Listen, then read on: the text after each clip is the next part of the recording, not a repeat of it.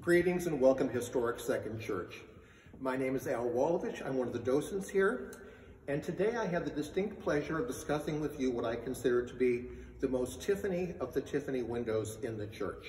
Now, our church is noted for having 9 large windows by the Tiffany Studios.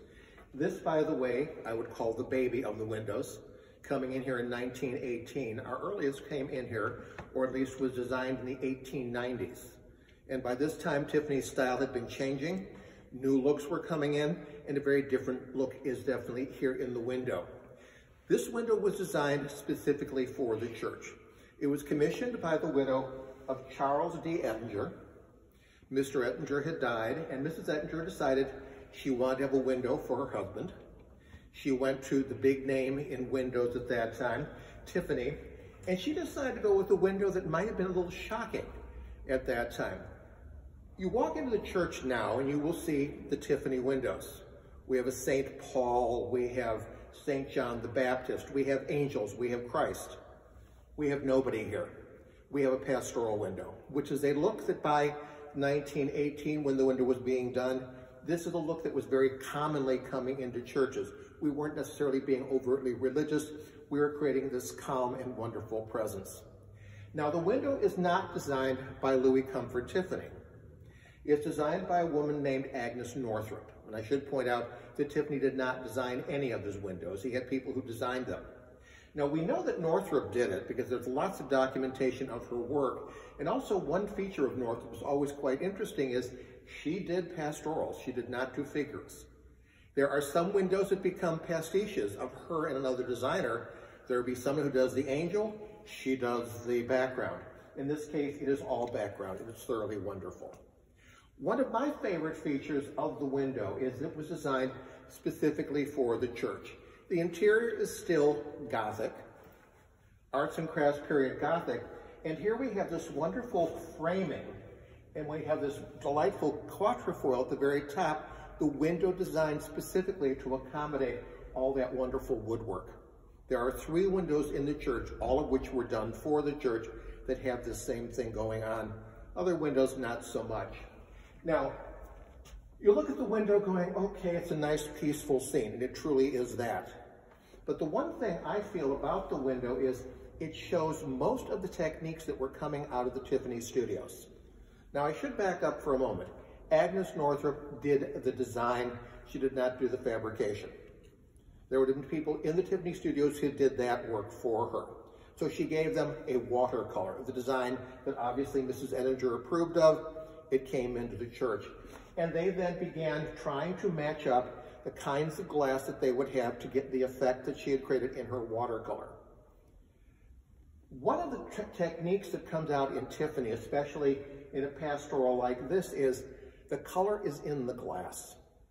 When you are dealing with a figure, a saint, an angel, a Christ, you end up with pigment. You have to have faces done, hands done, feet done, features that could not be done on the glass itself. Here, pigmentless. Everything is in the glass itself, which may be amazing to you as you look at it and see all this texture, all the effects in it. And one of the things that happens with this window is we not only see the different kinds of glass, we see confetti glass for some of the floral effect, we see ripple glass, we see what we sometimes call blob glass of that sort. But then also here we see another trick that Tiffany's studio used, which was plating. We have multiple layers of glass.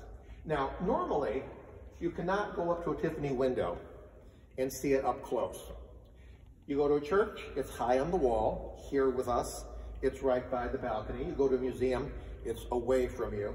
Here you can come up, get your nose up against a Tiffany and see some of the tricks that were being played by the studio. One of them here is to get the overall effect that they wanted. Now, for instance, here we have some flowers and what we call this sort of blobby glass that comes in here, dropping chemicals or glass to create a little bit of texture. And you may wonder about what's happening here. Well, we actually have multiple layers of glass. In fact, while the picture may not show it clearly, I think we will have a clip later on, you can see a bit of caming running here. I can't touch it. It's in the lower layer of the glass. Here on the upper layer, we have this. So we have texture and tone coming through this. I'm going to try a little trick for a moment with a light feature here. And when you hit the glass, this layer is kind of whitish and blue with swirling effect. You take the light away, suddenly it becomes very blue-green. You have the other glass coming through. And Tiffany windows can sometimes have this effect where you'll hit a section and suddenly it totally changes. You didn't necessarily have the effect with one layer of glass. And it said that some Tiffany windows can be 6, 7 layers of glass to get the full effect that they wanted in terms of the color and the effect. Now, the window, what's it depicting? Basically a wonderful scene. We have a small river or stream running down, beautiful texture coming out of all of that, coming into this sort of ocean effect or lake. We have the mountains or the hills in the background. And if you look carefully, you'll see a very beautiful, in the rightish section, bluish hill. That's in a lower layer. So it becomes very muted, very pastel. And then, of course, we have the leaves and the flowers. Now, I have often joked with friends. There is another place in Chicago that has a number of Tiffany windows in mausoleum chapels. Many of them in this general idea, being wonderful landscapes. And my one joke is, you can spot a Tiffany iris at 30 feet. There is a very distinctive look to them. In this case, we have these beautiful irises being depicted here, the color, the intensity, all of it being beautifully done.